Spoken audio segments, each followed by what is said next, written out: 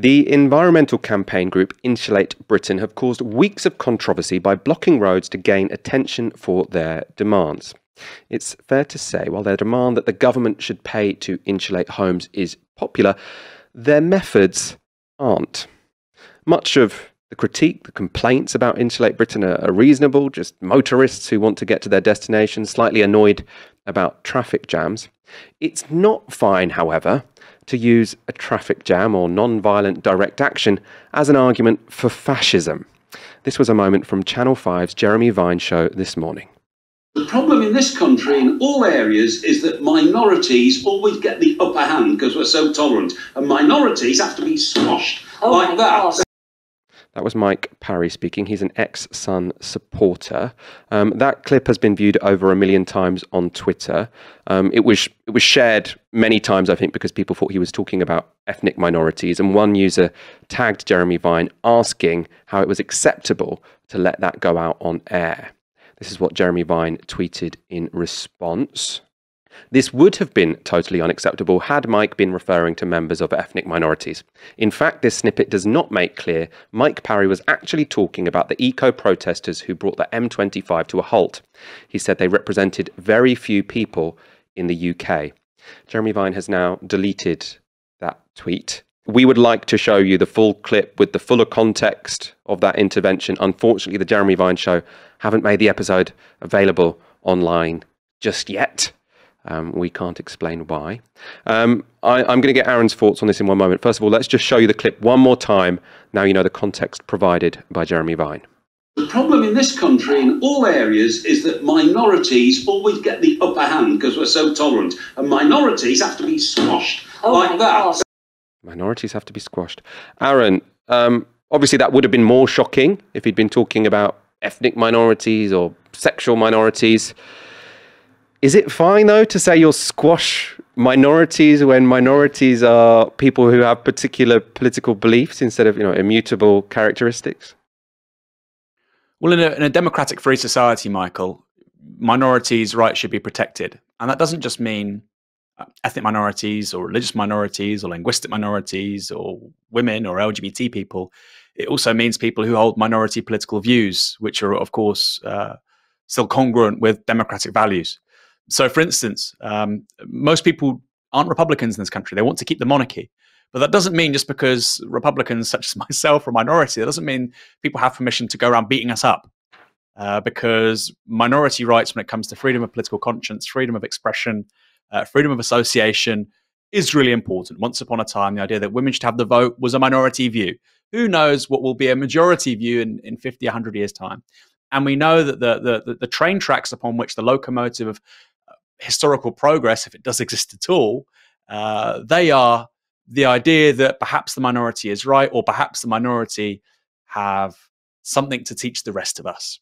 That's a very basic point. And what I found very strange about Jeremy Vine's initial response is to say, oh, he just means political minorities, as if political minorities have never been subject to violence and murder and intimidation. Very strange thing to say. If you want to defend a free society, you don't think or say that. Secondly, he was clearly referring to all minorities because he said, I think the exact words, Michael, maybe you can, again, we want to get it right down. He said in all instances or something to that effect. He's talking about minorities. Minorities are the problem. Political minorities, racial minorities, minority views, people who are uppity, who might want to change things, who think the status quo isn't perfect. Very, very, very dangerous thing to say. There's a reason why the other guest on the show, I think it was Yasmin Ali Brown, like you say, Michael, nobody can find this show online. I wonder why. Said instantly, almost like a reflex, oh my God. I think most people watching that or listening to this show probably felt the same way. It is fascism. And the fact that Jeremy Vine made an apology for it, or rather excused it, it is unacceptable. And I think for somebody like Jeremy Vine, who, look, he has Ash Sarkar on, he has Owen Jones on, and he has people from the right, like Carol Malone on as well, right? They want good television. And they would say, well, people from the right, you might not agree with them, but they reflect a segment of public opinion. That's a fair argument. What this man is saying is something quite distinct, however. What he's saying is at odds with the very foundation upon which a free society rests. That can't be allowed on television broadcast without significant scrutiny and accountability for the programmers and for the host. And I do find it remarkable that after the fact, on social media, somebody as intelligent as Jeremy Vine, who is as politically experienced when it comes to the fallout of these kinds of things on broadcast TV or radio. It happens. It's live media after all, would say that. And I do think it says something quite dangerous about how toxic our media environment is. I don't think he agrees with the point, but he would say, well, he has a right to say that. No, I don't think he has a right to say that, actually. I don't think anybody has a right to say that minorities should be crushed. No, that's not how it works. Because if you start permitting people to say that on live television, very quickly we're going to lose some of the most sacred things we hold dear in our society. The other thing that sort of shocked me about it, and I suppose why it is just so congruent with classic far-right tropes, is this idea that minorities have the upper hand. Now, obviously, the classic sort of version of this is anti-Semitism. You'll also get it with sort of white replacement theory, where you have ethnic minorities who are now determining policy and determining who can say what and who can't say what, and ultimately they're intent on becoming a majority. You know, classic far-right conspiracy theories. But they're also, they're also paranoid, and I think this clip just shows how ridiculous that is. You know, this is a guy who was, a reporter at The Sun. He's often on television, standard right-wing talking head, who thinks that the Insulate Britain activists have got the upper hand. Right? The Insulate Britain activists are the new people with power in this country who need to be crushed. Now, you might find a few traffic jams annoying. As I say, I think it's perfectly reasonable to find a few traffic jams annoying. Some people will say it's legitimate because it's such a serious issue, climate change, that all peaceful action is justified. This is certainly a peaceful action. Others will say, actually, it's self-defeating. It's also kind of annoying, and it's a bit undemocratic to put your demands forward in those ways. Now, I don't want to weigh in on either of those arguments. What I do think it's safe to say is this group of people going out in the middle of motorways to say homes should be insulated, they do not have the upper hand. They are not controlling politics in this country, and anyone who thinks they are is just completely deluded or completely disingenuous. I don't know which one you think it is of those, Aaron. Do you think this guy is really terrified that Insulate Britain have got the upper hand, or is this just, cynical politicking?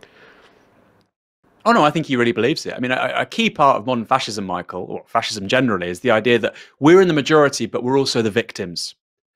Somehow the minorities have got us under the thumb, whether it's people with disabilities, whether it's Jewish people, whether it's socialists, whether it's students, whether it's people on benefits.